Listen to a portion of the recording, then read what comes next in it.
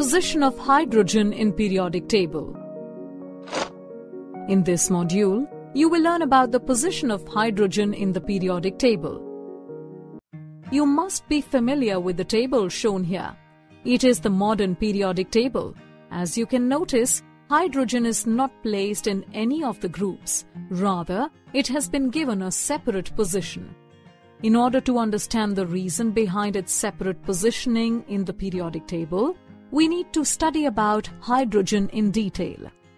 The atomic number of hydrogen is 1, so it has only one electron and one proton, and its electronic configuration is written as 1s1.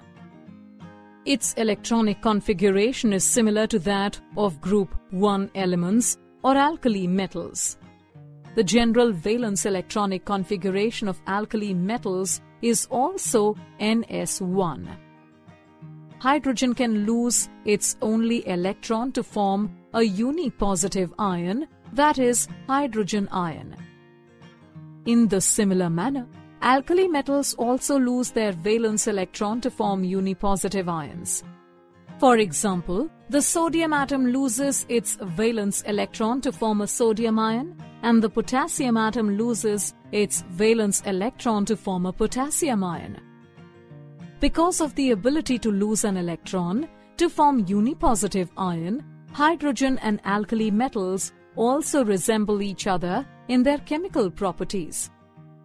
For example, with oxygen, an alkali metal combines to form its oxide. Similarly, hydrogen combines with oxygen to form hydrogen oxide, that is water. Similarly, an alkali metal combines with chlorine to form its chloride. Also, hydrogen combines with chlorine to form hydrogen chloride, that is hydrochloric acid. In the similar manner, with sulfur, an alkali metal forms its sulfide and hydrogen forms hydrogen sulfide. So, hydrogen shows a lot of similarities with alkali metals in its chemical properties. However, it is still not placed with the alkali metals in group 1. It is due to some of its dissimilarities with these elements. For example, alkali metals are solids at room temperature, whereas hydrogen is a gas at room temperature.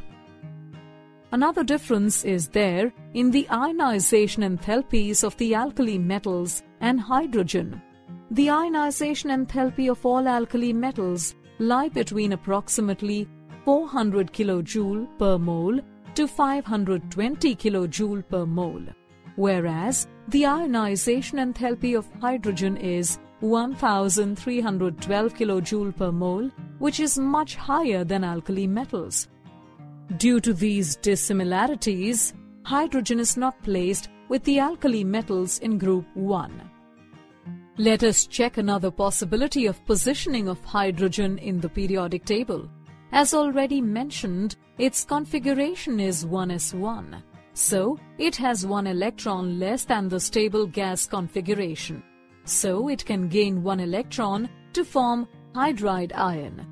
This property is similar to the halogens that have electronic configuration of ns2, np5, and thus have a tendency to gain one electron to form halide ions. Not only this, hydrogen has some other similarities with halogens too. For example, halogens generally exist as diatomic molecules due to the formation of the covalent bond between two halogen atoms. Similar is the case with hydrogen. It exists as H2, in which two atoms of hydrogen are combined through the covalent bond. Another similarity is that halogens combine with alkali metals to form metal halides. Also, hydrogen combines with the alkali metals to form metal hydrides. Another similarity is in their ionization enthalpies.